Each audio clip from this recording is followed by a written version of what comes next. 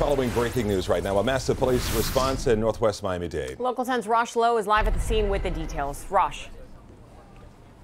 I'll tell you, a lot of Miami-Dade police officers have responded to this area off of Northwest 120th Street and 21st Avenue. I want to step out of the way before we get to our video, give you a live look at the scene, and you can see for yourself on your screen right now just the large amounts of Miami-Dade police that have responded to this home. Now let's get to our video, and I'll give you the story as we have it. This came in as what is known as a third-party call, essentially somebody calling Miami-Dade police saying that a person is barricaded inside of a home here behind me. Now, they have not yet made entry into that house. They will have to wait on a search warrant and go inside of the home.